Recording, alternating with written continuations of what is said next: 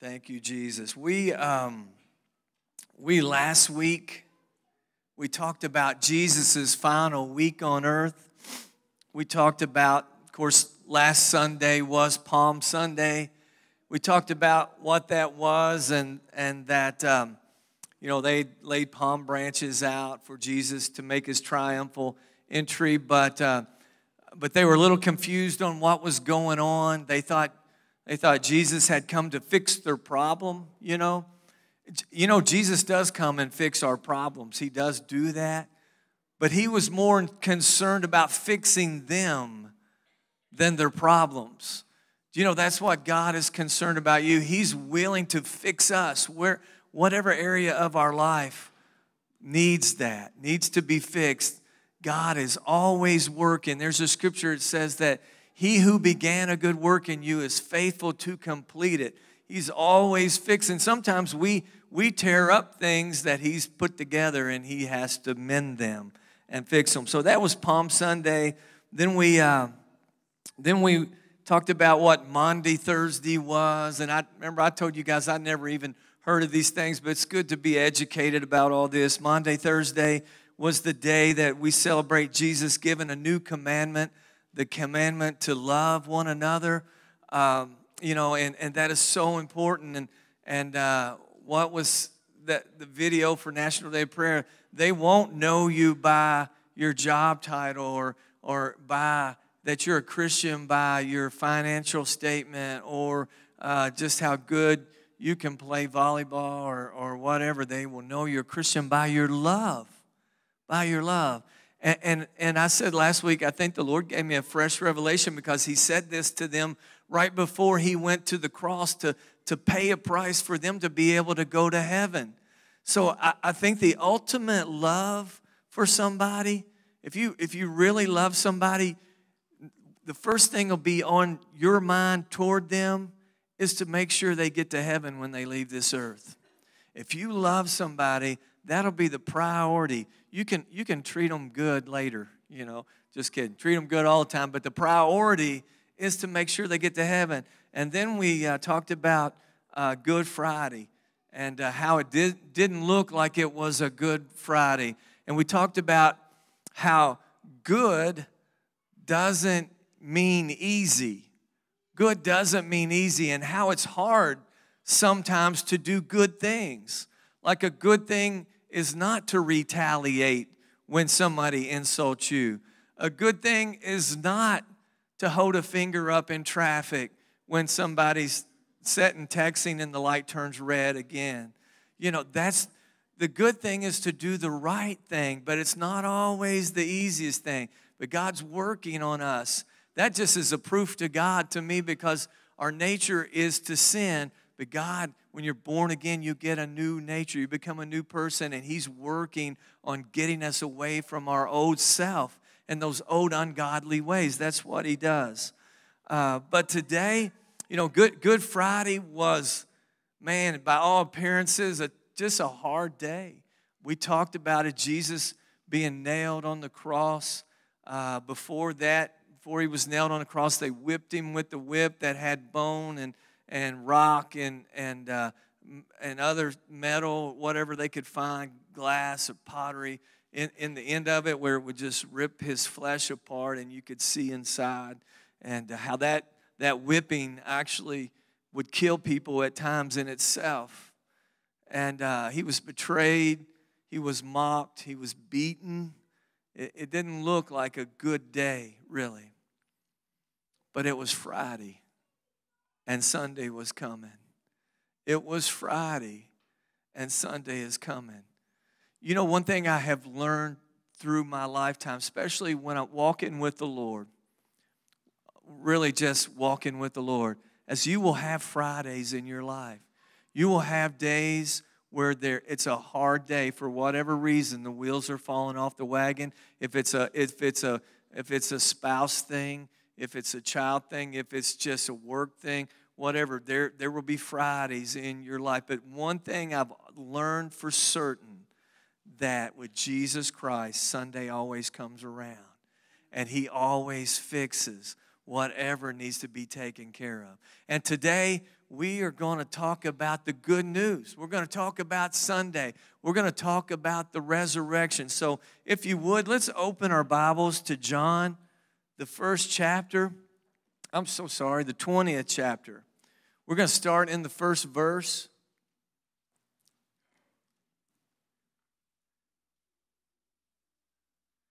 And we're going to read through the 20th verse.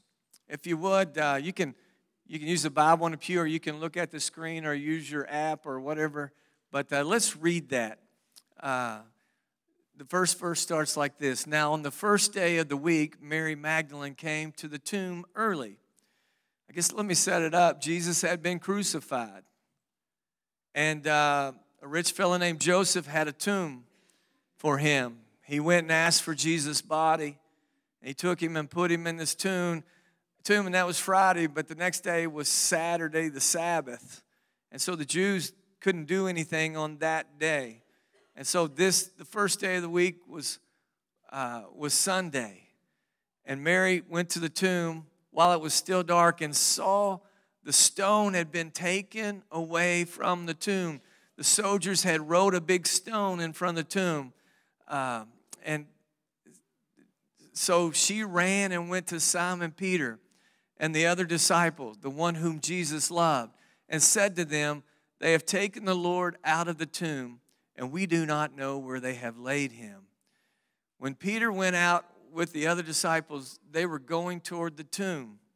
Both of them were running together, but the other disciple outran Peter and reached the tomb first. And stooping to look in, he saw the linen clothes lying there, but he did not go in.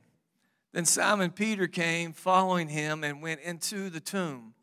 He saw the linen cloths lying there, and the face cloth which had been on Jesus' head, not lying with the linen cloths, but folded up in a place by itself. Then the other disciple who had reached the tomb first also went in and saw and believed. For as yet they did not understand the scripture that he must rise from the dead. Then the disciples went back to their homes. But Mary stood weeping outside the tomb, and as she went, she stooped to look into the tomb. And she saw two angels in white sitting where the body of Jesus had lain, one at the head and one at the feet. And they said to her, "Woman, why are you weeping?" She said to them, "They have taken away my Lord, and I do not know where they have laid him." Having said this, she turned around and saw Jesus standing, but she did not know that it was Jesus. Jesus said to her, "Woman, why are you weeping? Whom are you seeking?" Supposing him to be the gardener, she said to him, "Sir, if you have carried him away, tell me where you have laid him, and I will take him away." Jesus said to her, "Mary." She turned and said to him in Aramaic, "Rabboni," which means teacher.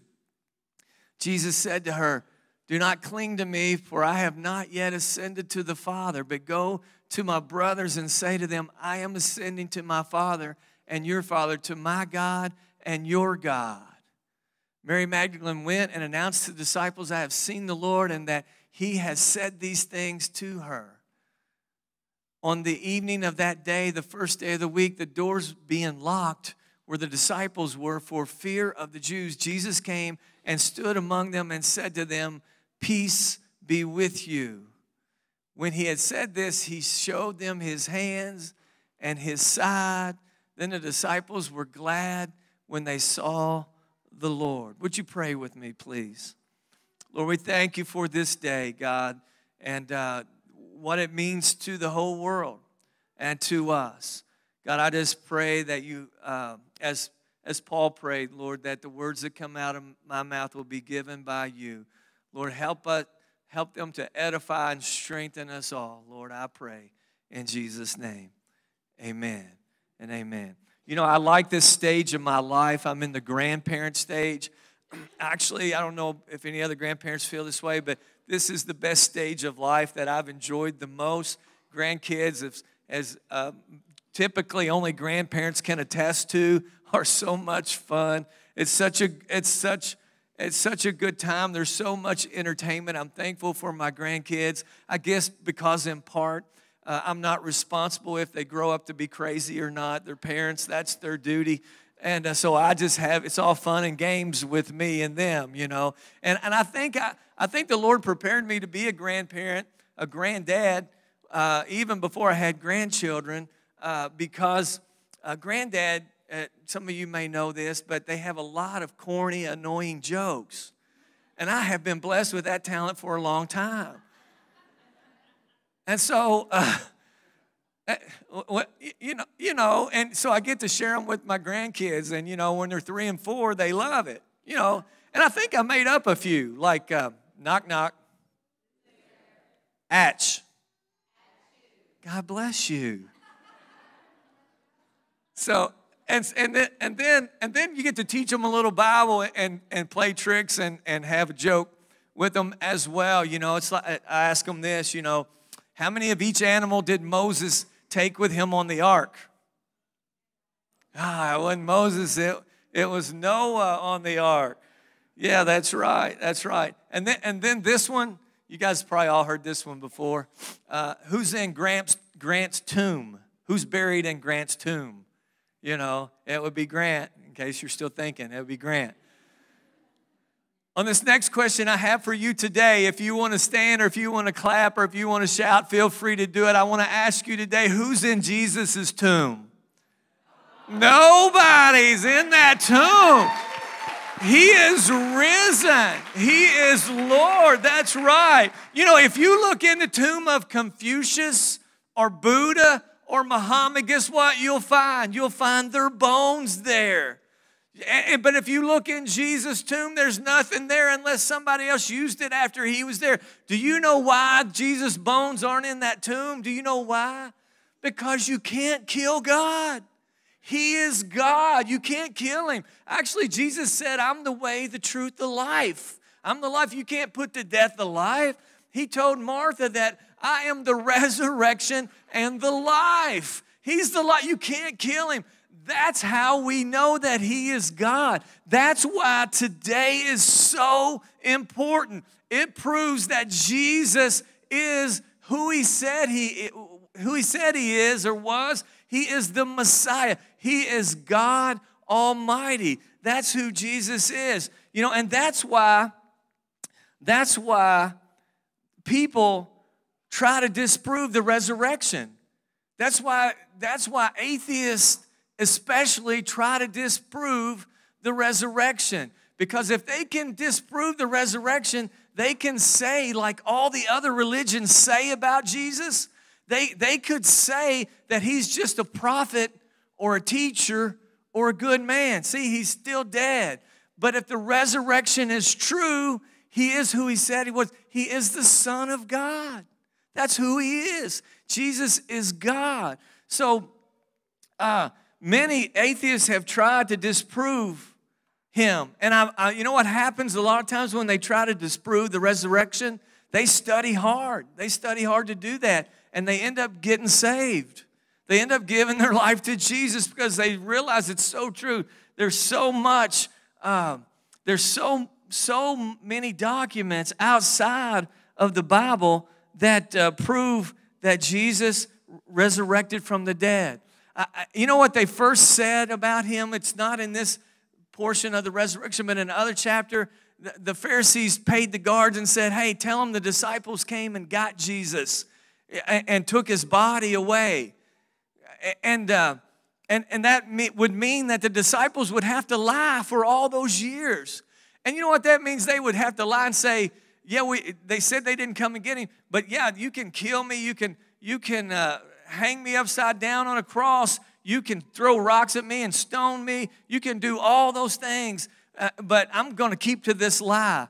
I loved what Chuck Colson said. You know who Chuck Colson is? Chuck Colson lives in heaven today, but he was with Richard Nixon. He was part of the Watergate scandal. Anybody remember that? He actually went to jail because he did some stuff he shouldn't do. But before his trial and his imprisonment, he became a Christian. He was one of these very intellectual guys as well. Even after he became a Christian, I love to listen to him speak. But he wrote this one time about the resurrection. He said, I know the resurrection is a fact, and Watergate proved it to me. How? Because 11 men testified they had seen Jesus raised from the dead. Then they proclaimed that truth for 40 years, never once denying it. Everyone was beaten, tortured, stoned, and put in prison. They would not have endured that if it were not true. Watergate embroiled 12 of the most powerful men in the world, and they couldn't keep alive for 3 weeks. You're telling me that 12 apostles could keep alive for 40 years? Absolutely impossible. Absolutely impossible. It's the truth. Jesus is resurrected from the dead. You know, and one time Jesus said, this is the most important event in Christianity. One time the Pharisees said, we want a sign from you to prove who you are. Show us a sign. Well, Jesus very well could have healed somebody right there on the spot. He healed lots of people in that day, walking on earth. And do you know that Jesus still heals today? If you need a healing today, ask Jesus to heal you, no matter what it is. Don't think it's too small or too big. He hasn't changed. The Bible said he's the same yesterday, today, and yes, forever. Ask him for healing. He still heals. Or Jesus could have gave him a sign. You know what he could have done? He could have done another big miracle. Remember, he fed 5,000 people with just a few fish and a few loaves. He could have done that as well, right in front of them. He could have said, okay, let's feed everybody at this moment. Or to show that he provides. He still provides. You need provision, you go with Jesus. Let me show you another provision example. You remember one time Jesus and Peter was in the right place. He was hanging with Jesus. You need to hang with Jesus. He was hanging with Jesus, and they went into the temple, and you had to pay a tax to go into the temple. Don't get me going on taxes. But isn't that crazy? You had to pay, who said it? Ben Franklin, 2 things for certain, taxes and death. But that's for sure. And they had to pay a tax, and I love this story because I think God has a sense of humor. And sometimes I think it lines up with mine. Maybe not as corny, maybe not as annoying, but Jesus sends Peter to catch a fish, and in the fish's mouth has a coin for them to pay the tax. I think that's hilarious. I'm thinking that's what me and my buddies would do to each other. Hey, go fishing. And, instead of, why didn't Jesus say, reach in your pocket and pull out a coin? Or why didn't Jesus say, oh, nothing behind your ear. Oh, what's that? Look at there's a coin. He could have done that as well. But I think he was showing a point to Peter. He was showing a point that I can bring financial support and help provision to you from the craziest of places. The craziest of places. And you know what? He was teaching Peter other things as well. Did you know that our God is very complex? His ways are so much higher than our ways. He's so much smarter than us, in layman's word. His thoughts are way above our thoughts. And we use words like this today. We use statements like this. Let's peel this back. Or let's what's the other one I'm trying to think of? Let's unpack this. Here, let me unpack this. You know what? God is so big and vast and just amazing that when he's working on one thing in our life, God is a multitasker. He can work on my temper and my annoyance at the same time. He can work on this sin and me loving people better at the same time. He is so complex. And when you peel every layer you peel back of God, everything you unpack is only good and wise and truthful. So we should peel back. We need to peel back. Everything, we need to seek God. To unpack is to say we need to seek God. We need to seek God. In the story we just read, I love what Mary did. If you were paying attention there and didn't fall asleep while I was reading that happens with my grandkids. They fall asleep while I'm reading. Mary hung out at the tomb. Remember, Peter and John said, okay, Jesus is not here, we're leaving. Jesus is not here, we're leaving. What did Mary do? Mary said, I'm not ready to go just yet. I'm going to look again. I'm going to seek a little harder. I'm going to be diligent and persistent in seeking God. I'm going to look in there again. And her persistence paid off. Do you know that the scripture says that the Lord rewards those who diligently seek Him? He rewards them. Don't give up. I prayed for that yesterday. I prayed that my wife would treat me better yesterday. It didn't work. Pray again. Pray again. You diligently seek the Lord. You don't give up. I love that about Mary. She was rewarded. Jesus showed up to her. That's why it's so important to have a prayer life. It's so important not just to seek God for a second, but spend some time with Him. Be persistent. Be diligent with seeking God, because you will be rewarded. You will be rewarded. You will be rewarded. And then actually, you know, what's cool about that is that Mary was really the first person to proclaim the gospel. She went by and said, I have seen Him. He is alive. You know, we talk about the resurrection and all the proof. And, you know, there's some guys who've done a good job studying all that and all the information they've gathered. And there was 500 witnesses. There's more proof about the resurrection than any other historical event. There's more secular proof about it. But you know what? I don't have to have that secular proof for me, because I know, you know how I know Jesus is alive? Is because I have felt Him. I have heard His voice. You know, you don't always see the Lord. I love what Billy Graham said. He's kind of like the wind. You don't see the wind. You see the effects of the wind, but you don't see the wind. It's the same way with God. You don't necessarily see God, but you feel the effects of God. We all have felt that. There's not a person on earth who haven't at some point, at some time, had that thought about God that just captivated your whole being. And that's all you could think about. That's the resurrection power of Jesus Christ. So what does that mean for you and me? What does that mean for you and me? Because Jesus came out of that grave, which He did, what does that mean for you and I? That means that we can have hope.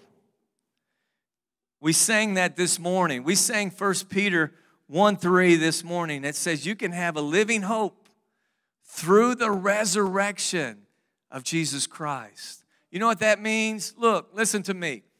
Your glass doesn't have to be half empty anymore. If you're a half empty person, today's your day to get that out of your system. Because there is nothing. If you're walking with God, there is nothing He can't do or change in your life. You don't have to look at things half empty anymore. You can look at things through the eyes of faith, through the eyes of the resurrection, to say, hey, this can change. This can get better. You don't have to dwell on the negative. I've got some news for you guys. There will be negative hit your life.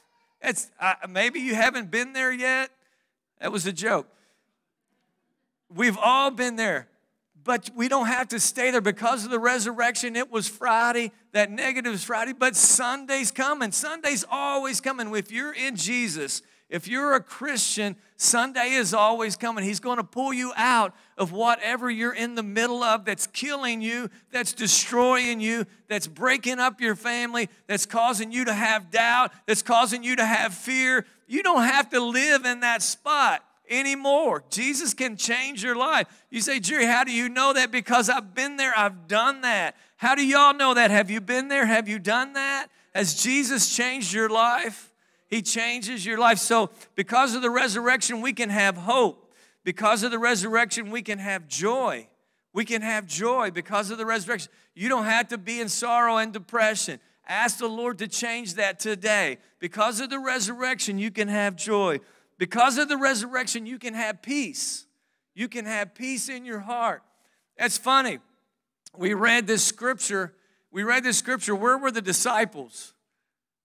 They were hiding with the door locked. They were hiding with the door locked. You know, that's what fear will do for you. Fear will lock you in. It'll lock you in. It'll shut you in. It'll shut you up. Fear can control you. The devil has used fear on almost all of us before. But you don't have to stay in fear anymore because of the resurrection of Jesus Christ. He conquered fear. He conquered death. He conquered sorrow. He conquered everything that comes against you to destroy you. Jesus has conquered by coming out of the grave, by that resurrection power. Because of his resurrection, there's one more thing, two more things. You can have love in your heart. Because of his resurrection, you can have love in your heart. You know, I became a Christian when I was 17. And I honestly, this is sad to say, but Patty, who has always been much smarter than me, would say, I love you. And you know what my reply would be? We were dating. I wouldn't answer. I'd do the guy thing and just kind of mumble something and walk away. You know why? Because in my head and in my heart, I always wondered what love was. I really did. God, I don't even know what love is. I don't even know. I know y'all looking at me like you were pretty stupid. I was. I am. I meant it. But you know what? When Jesus Christ came into my life at 17, I noticed my life changing. You know what? My want-tos started changing. My want-tos. No longer did I want to do things that just cause problems. Like no longer did I want to do the drugs. No longer did I want to do the alcohol. No longer did I want to do all the cussing. No longer did I wanted to, and finally I wanted to do the right thing. And you know what I noticed? I noticed that my heart was changing and I was liking people. This is weird. I'm 17. I'm a punk. I'm liking people. And I've told you guys this story before, but an elderly lady pulled out in front of me, and I was in my cool Mustang, being cool like usual, and I was a new Christian, few weeks old maybe. Somebody's laughing at me being cool. That kind of hurts my feelings a little bit. I used to have a mullet.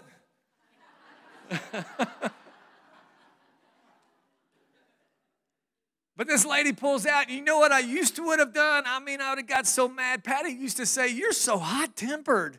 You're so hot-tempered. And then I would just cuss at her. No, I'm just kidding.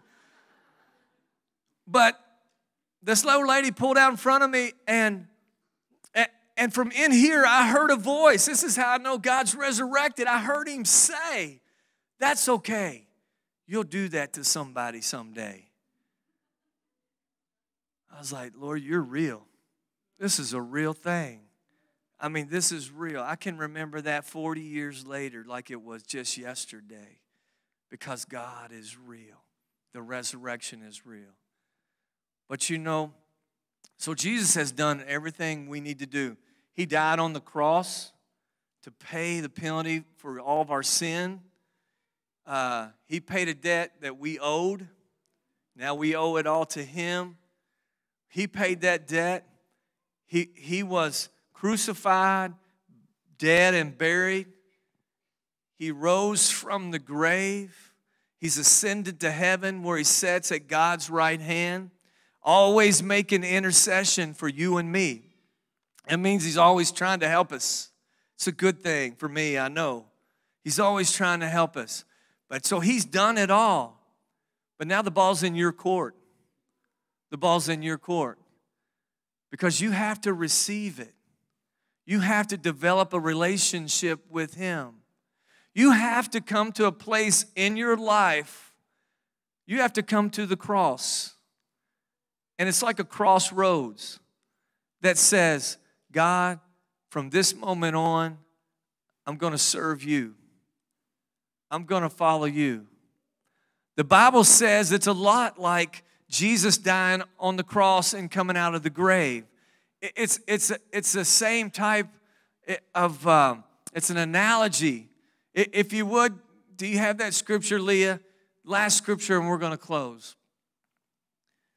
You see, when you come to Jesus, you're willing to say, Lord, I lay down my life that I've been living, and I trade it in to you for a new life because I want to walk with you and serve you. And what that does is a couple things. The Holy Spirit of God, which the Bible says is the same Spirit, the same power that raised Jesus from the dead, begins to live inside of you. And that Spirit living inside of you makes the changes. But if you don't come to the place where you say, Jesus, I accept you, I want you into my life, you'll never have the Holy Spirit living within you to make those changes in your life. Only God can truly make change in your life. So it's like laying down your life. That the one in Romans 6. So we come to the Lord, and it says this, do you not know that all of us who have been baptized into Christ Jesus were baptized into his death? You guys can probably quote this scripture, I have been crucified with Christ. It's no longer I that live, but Christ lives in me. You see, it's saying, God, you can have my life. We were buried, therefore, with him in baptism into death, in order that just as Christ was raised from the dead by the glory of the Father, we too might walk in newness of life. You can have a new life. You can have a fresh start. You can have a new beginning. All that sin that's been plaguing you, all those mistakes you've been making, all that trouble you've had, all that heartbreak, you can give it to God today and say, God, I want a new beginning today. I want it right now, today. And God will give you a fresh start today. But the ball is in your court. He's done all he can do. He's done all he can do. He is the risen Lord. And we just have to accept what he's done for us. You have to take that step and meet him.